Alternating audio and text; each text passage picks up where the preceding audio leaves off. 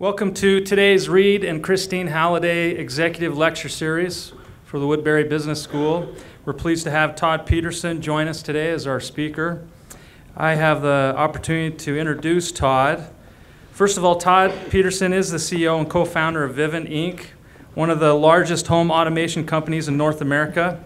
Todd grew up in Idaho Falls, Idaho, and he's truly a man's man when it comes to hunting and fishing, and he was just talking about helicopter skiing last week, and so if you can think about it, Todd's probably done it. I can't wait to hear your surfing stories too.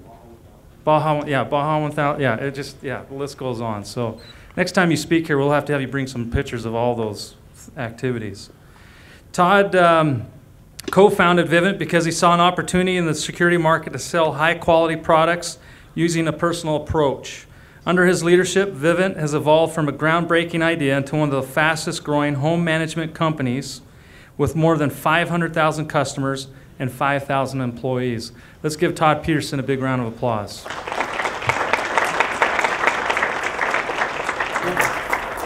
Okay. But sometimes you get feedback.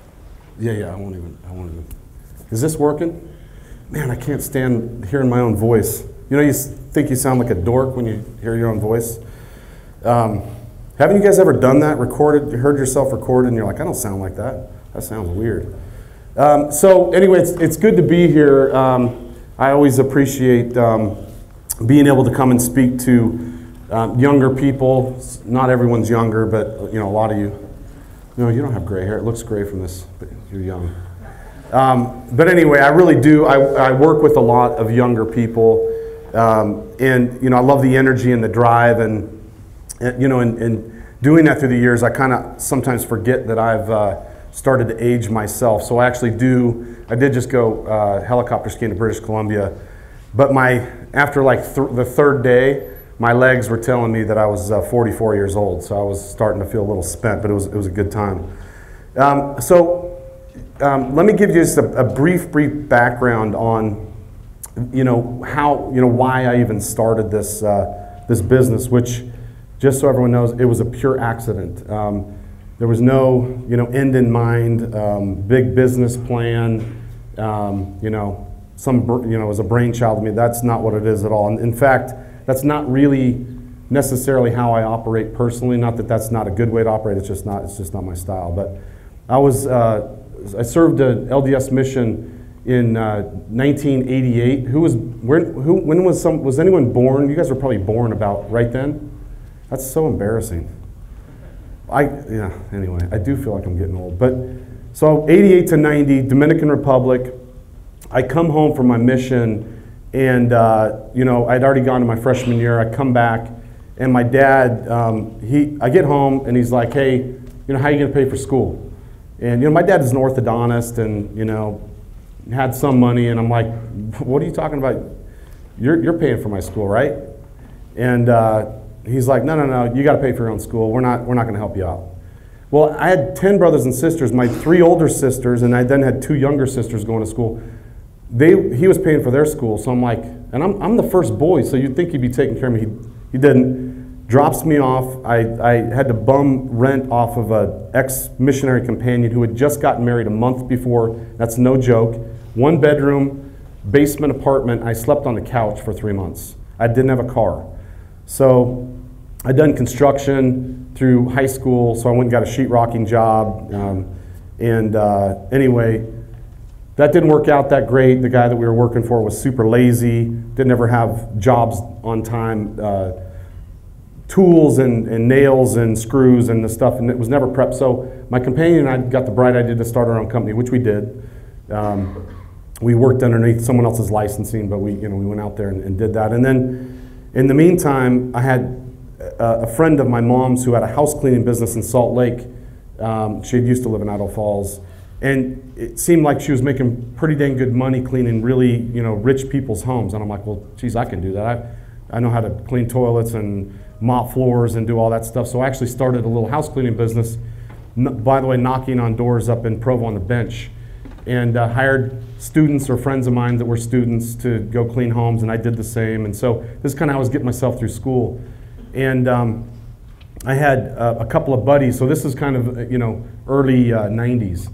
So summer of 91, end of the summer of 91, I had two friends of mine who had been from California that worked for a pest control company out there called Clark Pest Control. And they worked for this company and they made like $10,000, $12,000 selling pest control services in one summer. These guys provided the leads, they went and closed the sales. And I'm like, well, and that was back, and I think still that's probably a decent amount of money in the summertime, I guess. So I'm like, well, I want to do that. And by the way, I'd fallen off the scaffolding and I tore my shoulder, my right shoulder. So it killed to sheetrock. So I went and interviewed with this company, long story short. Went and interviewed with the company. The owner said no. Said, I don't think you can do this. I don't think you're what we're looking for. I don't think you do a very good job. And I'm sitting there going, okay, I pay 100% of my school, and I'm saying this to him. I sheetrock, which is one of the more lowly, I loved it by the way, but one of the more lowly jobs, and I clean toilets for a living, and you're not going to hire me, and I'm willing to do that. And still he said no. I called him seriously 20 times when I came back to Provo, and his name's Scott, and I'm like, Scott, are you kidding me? You're not going to hire me. Nope, sorry. No no's a no. So that's kind of how I kicked off my company. It upset me. I went and found a pest control company called Terminex who would allow me to go work with them. I hired some buddies. We went out and went to Arizona and started selling pest control services under Terminex. But cold call, door knocking, I kind of learned to do that on the LDS mission pretty good. And we actually had pretty dang good success. First summer I made $80,000 take home. That's not bad in 4 months, especially in 1992. Well, my intention was to just go through school, save the money, pay for my schooling. They called me back and they said, hey, can you hire 80 people to go out this next year? We kind of like that. And that was the fatal mistake. I said yes. And then this ended up happening. So, and I was supposed to be an orthodontist. So, and by the way, orthodontists, in the summertime, they only work 3.5 days a week. They never work Fridays.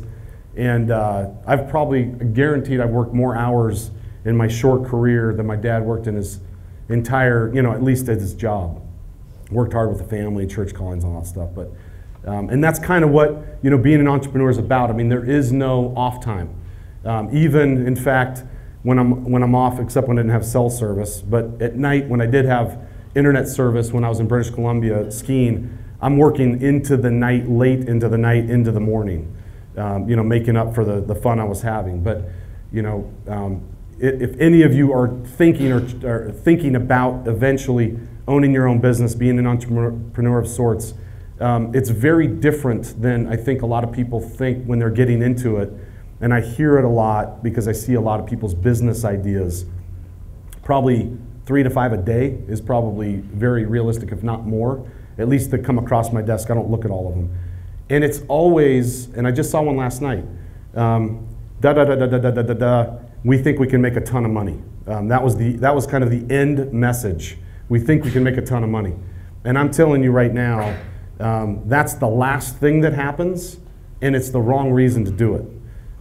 If you're going into business at any point in time and the end in mind is to make money, I can promise you that it probably won't work.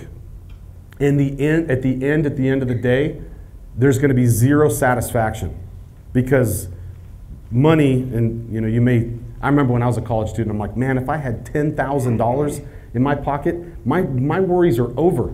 I mean, I could live forever on $10,000, and back then it was really cheap. But money is never going to bring anyone satisfaction. In fact, I was just talking to a good friend of mine. We just sold, our company for a lot of money, $2+ billion, and I sold some of my equity. So, my wife and I got a, pretty decent payout, more than $10,000. And I always thought that if I ever had $10,000, I'd be happy. Well, we did, we got it, and we've had payouts before, but. Not an ounce of increase of happiness or joy or excitement or change. I still changed like a poopy diaper that morning because I have a 2-year-old. Nothing changed with my relationship with my wife. My daughter's still 15 and dealing, nothing changes. So again, don't have that as an end in mind for any business. And in fact, when it comes to careers, it's the same thing because a career there's a lot of work, there's a lot of ups and downs, there's a lot of interactions with people and personnel and issues you're going to deal with. And if you're going into a career saying, okay, what makes the most money? And you've heard this before, but it's just so true. You're just not going to get personal satisfaction from that. You're going to get personal satisfaction from trying to do your best at what you do, enjoying and believing in what you do and what you're personally about, and bringing that either to the business that you work with or the business that you're running and trying to grow and create into something great. So again, that's probably the biggest message I could give you is please, go and do something that you think is going to be impactful in some way. And that could be to a few people, to a lot of people, to yourself, to your family, to those around you. But go into something saying, in doing this, I think I can make a difference in some way, somehow. And again, it should be, if you own a business, to the customers that you'll have, because if you have a business, you'll have customers. And it definitely should be to the employees you have, which is something that I've always tried to be driven by. In fact, my dad, when I dropped out of school in, I guess, at the end of, well, no, it was spring of '93, I dropped out of school. And my parents called, and they're like, oh, we're kidding, we'll pay for your school. If this is about paying for school, we'll do it. And I said, no, that's not what it's about. I've got this, gut feel. I kind of liked it. I kind of liked what I did. The sales aspect, I kind of liked this. Again, had no idea that it could become something, bigger than what it was back then. But my dad, he drove down to Provo, and he's a man of very few words. And he sat me down. We were sitting on the grass south of BYU campus, and he said, if you're going to do this, you have to make sure that you provide the best service that exists in whatever you're going to do for your customers. And secondly, I'm probably overemphasizing the number of words he used. Secondly, you've got to treat your employees like gold, because they are the asset of your business. Your employees are your asset. And thirdly, the profits will come. As long as you make good, sound, solid decisions, the profit will come over time. But that can't be the objective. And I've tried to live by that, and add maybe a few of my own details along the way. We're now more like 6,500 employees and 700,000 customers. You've got to add some of your own details along the way inside of that. So anyway, it's an interesting ride when you go through and build a business, because there are an amazing amount of challenges that come about on a daily basis. But the bottom line on it is it's always, it comes down to personal interaction. Again, customers or employees. And are you delivering or not delivering? Are you coming up short on expectations from employees with the service that you promised to deliver? Are you continuing to innovate and improve your services? Because if you aren't, someone else is probably staring at you, if you have any success at all, staring at you and saying, okay, how can we maybe take advantage of what this company is built on and done and make it better? So there's always someone in business kind of gunning for you and for your client base. So you have to be constantly thinking about, what are we doing? How's that perceived by our customer base? How are we going to make sure we're improving our services that's going to add value to their personal lives in some meaningful way? And if not, you will lose that customer at some point in time. We see it. We do lose customers. And sometimes it's financial change and different things. But innovation is something that's very, very key to our business.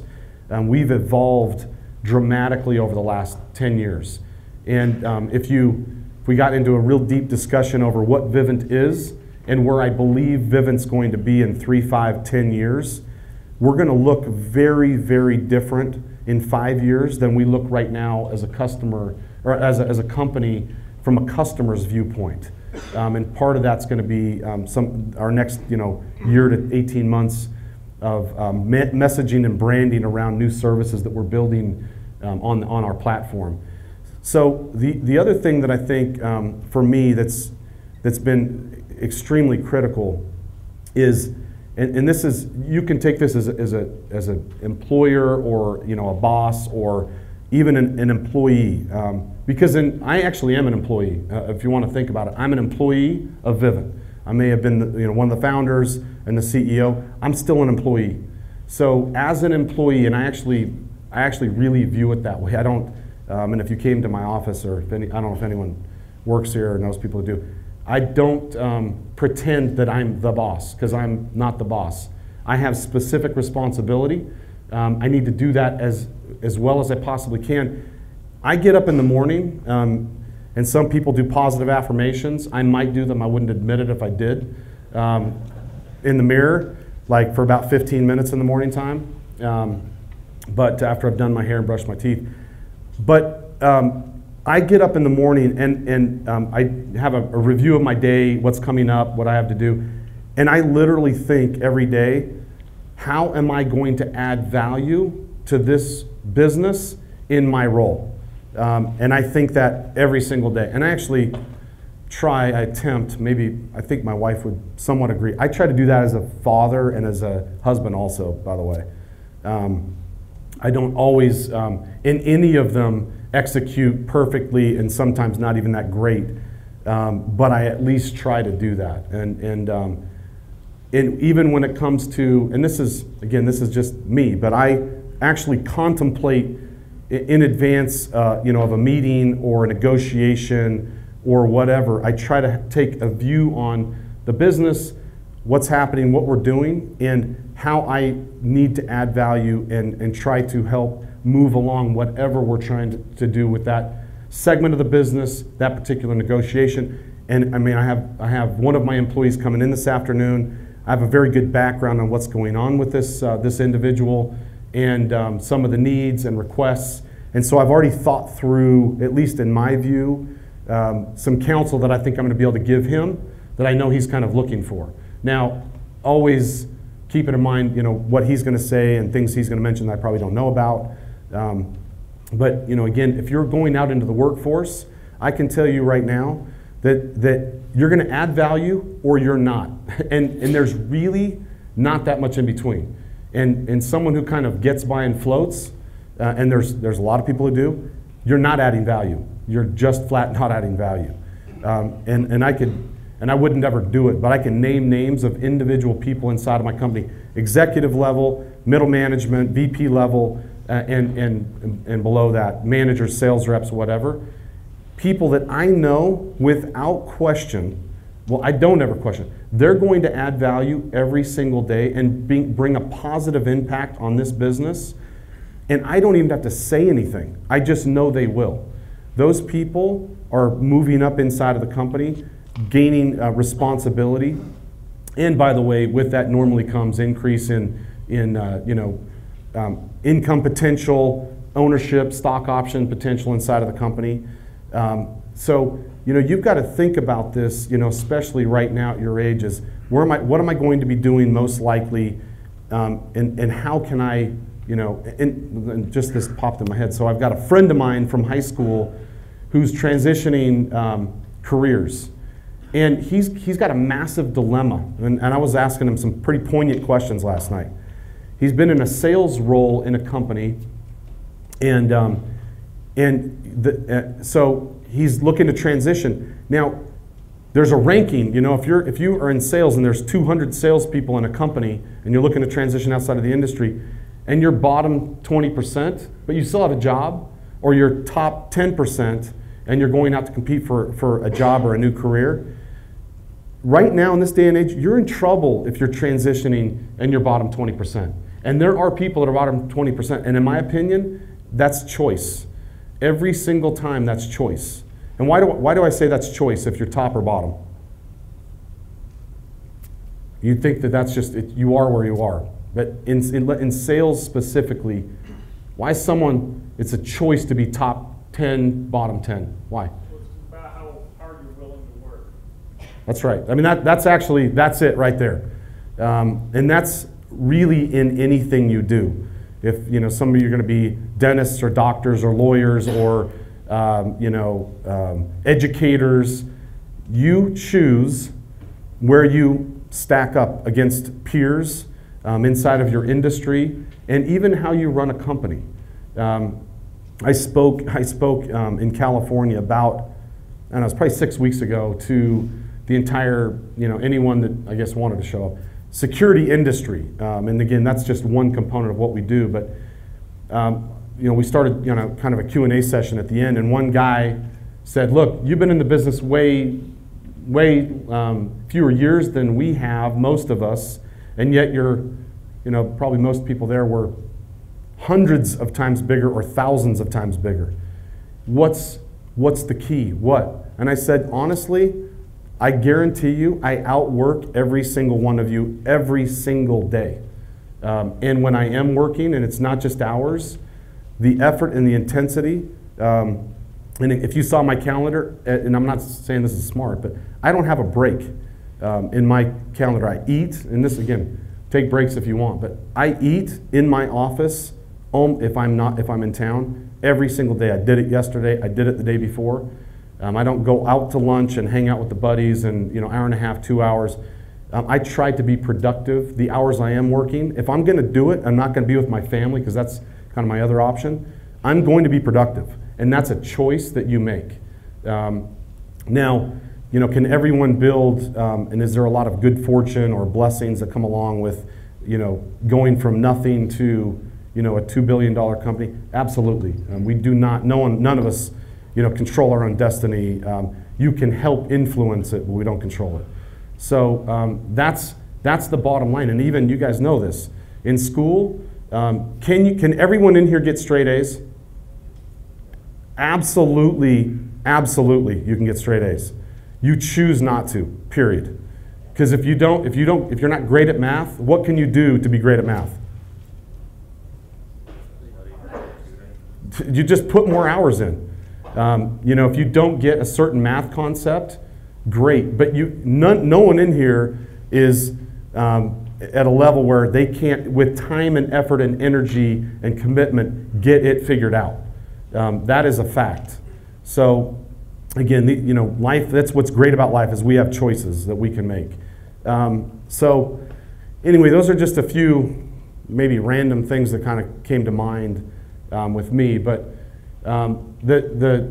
The cool thing, and again, this is a major driver for me in what I'm doing and what I'm trying to accomplish again within the role that I have is do something unique and interesting inside of whatever industry that I'm going to be in, and try to be disruptive. We have some really cool things that we've been contemplating and working on over the years that we're going to be launching this year and over the coming years.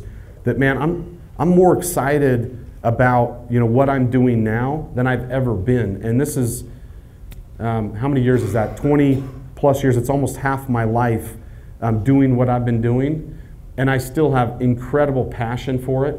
I get up and I get excited to go to work and work with the people I get the opportunity to work with, which for me is everything. I mean, and again, back to do something that you are passionate about and you believe in. That makes work fun. If you end up making good money or good income through that, that's a massive bonus and upside. So, what time is it? Got 30 more minutes. 30 more minutes. Does anyone have any questions? And I'm like super open book about personal life. Anything is like fair game to me. So unless it's future projections, and I know this is going to be like put out there on, I cannot give future projections. We have publicly traded bonds now, so they've like muffled me a bit as to what I can say. You talked about that your company's seen growth, success, and used the word evolution, really cool word. Especially on the beginning and starting to come to entrepreneurship. There's always, you bump into these ceilings, these constraints, it seems that limit you. And you have to go find some other, I don't know if mentors the right word, but key players, someone else. I'd like to hear a story or two about like, who were some of the key players that you involved, like lawyer, CPA, what their use was, and how you got them to come work with you. Yeah, so I know, and actually I have a few people that I meet with. There's a student at BYU that comes in that I guess we talk. I says on our thing I'm his mentor, but I don't know. We talk. Ask me questions, we talk. I would like to say I had one.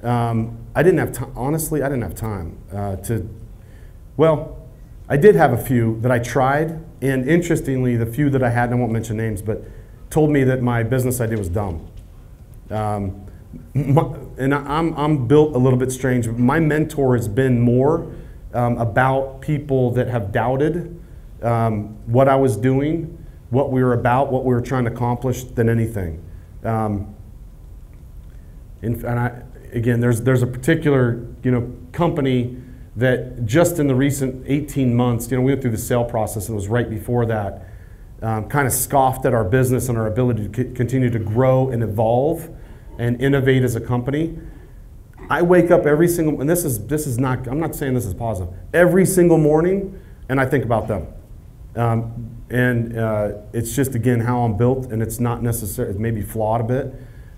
I'm going to make sure I prove them wrong every single day. And that's maybe, if you want to say mentor, I've actually loved, and I remember a guy back in college walking up to BYU campus. Actually, I was dating my wife. I had dropped out of school and stopped, and whatever, I don't know why he had the reason of saying it, but he's like, your business idea is so dumb, it's never going to work. I remember that, and I remember that, and I remember that, and I remember that. I don't hate him. I actually like the guy a lot. But anyway, my family has real money. That's a stupid business idea, blah, blah, blah. I don't think it's a totally stupid business idea. It's worked out pretty decent, but I still remember it. And the other thing is that I'm kind of driven by never being satisfied with accomplishing what we set out to do, and it's hard to describe. If you worked inside of Vivint and our executive staff, we're all kind of built that way. We set out goals and objectives for the business, and we'll blow through them, and way before we've even gotten there, we're over it. It's done. And in fact, it was kind of when this, we kind of had a goal not too many years ago to hit, from a valuation perspective, $2 billion. But I'm so over it. When it happened, I didn't even care. It didn't, again, I didn't raise my blood pressure in a positive way, anything. I'm like, I'm over it, and we're on to the next objective, which is much larger than that. So again, I do, what I have done is I've tried to maybe be open-minded about what's possible. The industry that I've been in, which is kind of summer sales, door-to-door, and different services that we kind of started out in, we've competed a lot against hundreds of businesses that have kind of come and gone. And in fact, one of our main competitors, Pinnacle's gone now. They've been competing with us for, I don't know, 10 years, or maybe it's longer than that. But everyone always recruited or competed with us saying, hey, Vivint's too large, there's no opportunity for growth. And I laugh. I mean, we're at $2 billion. How big's Facebook? And they just went public. They're not a very old business. What's their market cap? Anyone know? 60 billion, 70 billion? What's Apple? 500 billion. Google, 250. And again, I start to look at some of the spaces that we're getting into. I'm trying to compete with Comcast, Time Warner. Comcast's a $25 billion company. We're 2. So my mentor is sometimes going, okay, I know what Comcast is, what they provide, how they provide it. I don't think it's great, personally. They're only in 15% of the markets from a zip code perspective. And so I say, well, why can't we eventually be a $25 billion company? So that's maybe not a direct mentor, but I try to make sure I keep my eyes open to the possibilities. And and people always say this, if someone else has done it, it's doable. And that is absolutely the truth. Now, there's a lot of decisions and good fortune that has to happen along the way. But I really try to keep my eyes open to that and the possibility. And then something that's really maybe core to Vivint is we understand what we're really, really good at. And I try to understand what I'm not good at. And there's a lot of things I'm not good at, a lot. And so I am constantly surrounding myself with people that are great and best in class, and always trying to bring in best people to operate the business and help think through technology advancement and integration of technologies for the services that we're going to provide. Because to be honest, that's not my expertise. I get them, but I don't want to slow the business down. And I know sometimes becomes a bottleneck as an employee or a manager inside of a business or a business owner, trying to be everything to everyone or trying to be controlling of everyone and everything. That doesn't work. That just doesn't work, and it does not scale. It's fine. Yes? Just a question. Okay. So Josh James, he sold Omniture and then started his own new thing. You just sold Vivint. I understand the buyout. You're sticking with the company for a little bit longer. Are you planning on doing something else after that, or are you going to stick with Vivint? No, so the difference is he sold all his equity. Well, yeah. And I didn't. Right. I kept a major stake not majority, but a big stake in the business. So sold half my equity, kept half my equity. So for your career life, is Vivint you're going to be your? I mean, I understand you were from there from the beginning. But do you want to see it all the way out to the end, or are you trying to do something else? Like, are you hungry for something else? So this is the cool thing about Vivint is Vivint hasn't lived itself out yet, not even close, in my opinion, and how it feels. We're a startup still. We're a startup, but we've built a platform. So we started as really a security business. We're second largest in the nation from this residential security business. We're the largest home automation company in North America. We launched a solar business, a solar division, residential solar. Solar City's our main competitor. We're now the second largest, and this is in 12 months. This is what's cool about our company now. We understand what we are and what we're great at. And it's customer acquisition, it's installation, it's integration of technologies. We're the second largest residential solar company in North America after 12 months. We'll pass Solar City at some point in time. We have the ability to scale and understand how to scale businesses that fit on our platform very rapidly and very cost effectively, which is super critical to any business. And we have additional services and industries that we're going to enter over time. And so I would say, no, this isn't my last career, because we're building and developing onside the Vivint platform my next careers that are all going to be integrated and combined. That's why I love this thing. This isn't, we've done it, we got there, we're going to eventually be number one, wow, we're on top. We're starting over all the time, but staying really, really focused on execution of what is core to the business, which is changing and evolving, because that has to. If you don't change and evolve as a business, you're going to die. I mean, Sony, you guys don't. I remember Sony. Does anyone care about Sony? Tell me why. PlayStation. Okay, but I mean, they were like it. They were like Google back when I was younger. Other than PlayStation, they're not very relevant, and I'd like to say they're not relevant. I don't think they are very relevant anymore. They kind of missed the mark. They did not evolve and change fast. And again, I'm not trying to be judgmental of them. They're a big company, but I don't think they've made money in like 3 years, maybe longer. They just didn't. Kodak, I mean, you can name company after company that just got it handed to them because they did not understand what was going on around the competitor environment and adapt and change and drive innovation.